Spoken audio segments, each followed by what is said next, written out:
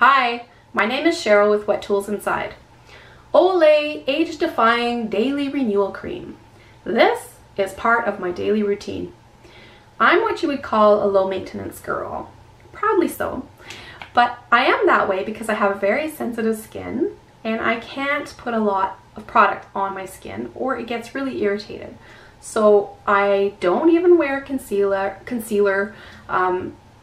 cover up, blush. Even moisturizing creams for my face always irritate my face. But about 5 years ago, I was curling my mom's hair. She looked up at me and said, "You are really starting to look old." So, taken aback, Mom added to that, "You should be wearing my," what she termed, oil of delay cream. Now that's her Olay cream. My mom has used this product most of her adult life. She is 88 now. Her skin is still super smooth and pretty much wrinkle free. So I thought, what do I have to lose? I'm going to give it a try. So I've been using this product for about 5 years. It smells really light. It's got aloe in it. But I find that it doesn't irritate my skin.